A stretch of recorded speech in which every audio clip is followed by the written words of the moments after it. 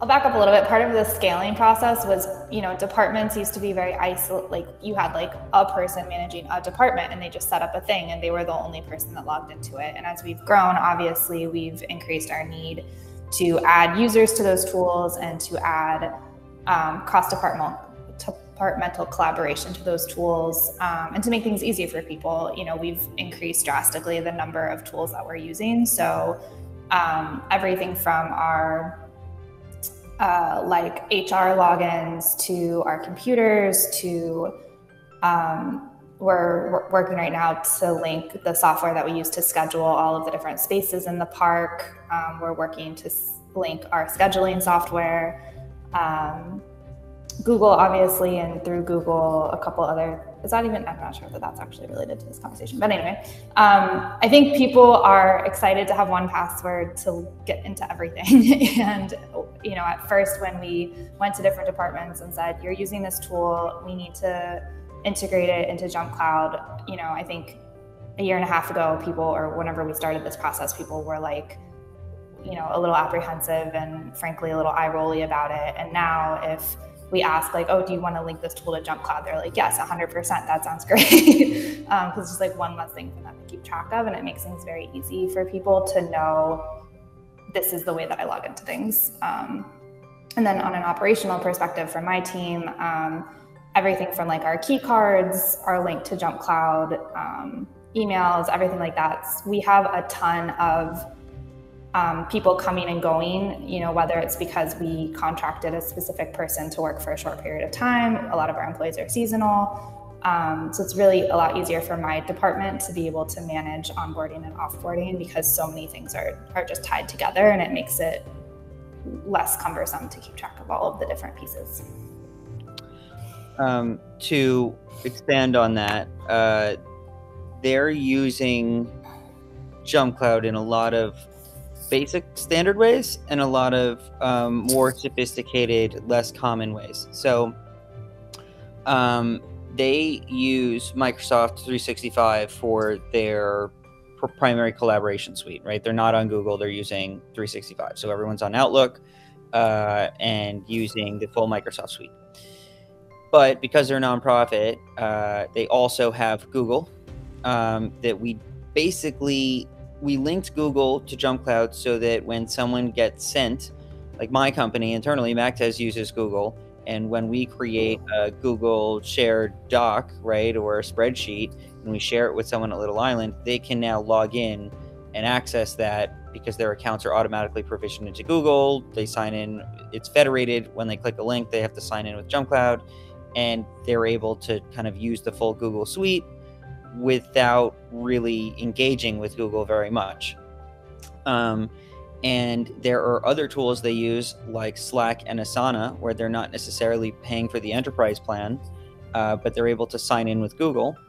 And because Google is federated back to JumpCloud, when they click sign in at Slack, they're presented with a JumpCloud window, and they put in their JumpCloud MFA and kind of go through that same standard process. In addition to kind of just going through Microsoft, Azure AD is then connected to a bunch of other services that don't necessarily support any SAML binding, right? If something supports SAML, we're going directly to JumpCloud, but there are many environments where you can't just use a generic SAML connector.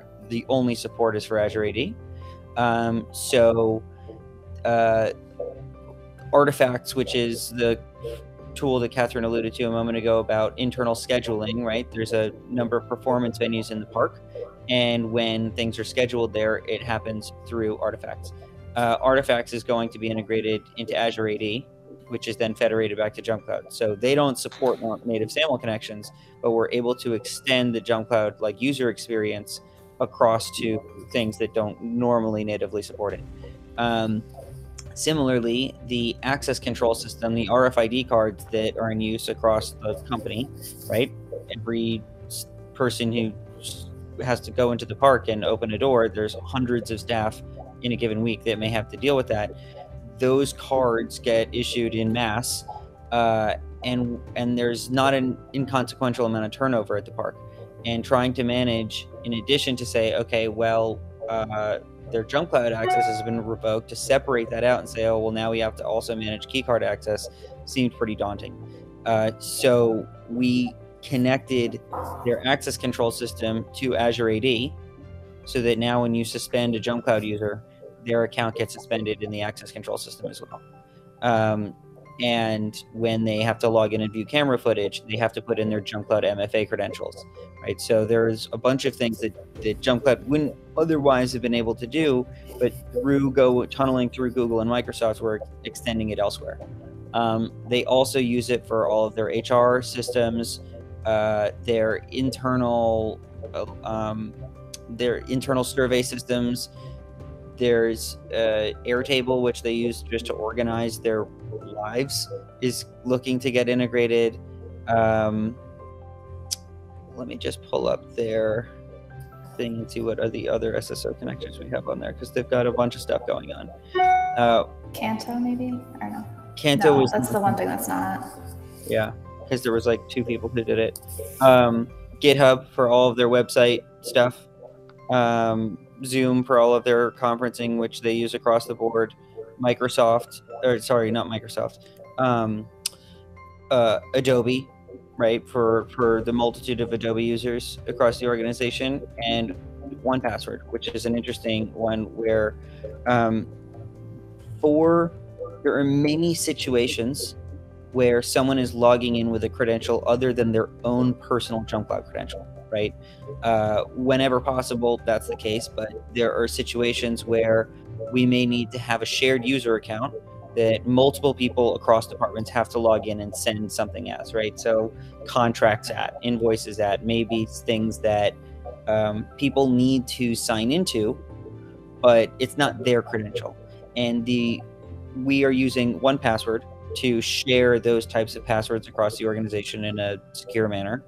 And 1Password has been integrated with JumpCloud so that when people are onboarded and offboarded, there's an SCIM automatic provisioning, so that when someone leaves, and this is most important for departures, when someone leaves, their computer stops working, their user disappears, their key cards stop working, 1Password access disappears. So I think just everything comes grinding to a halt in an instant.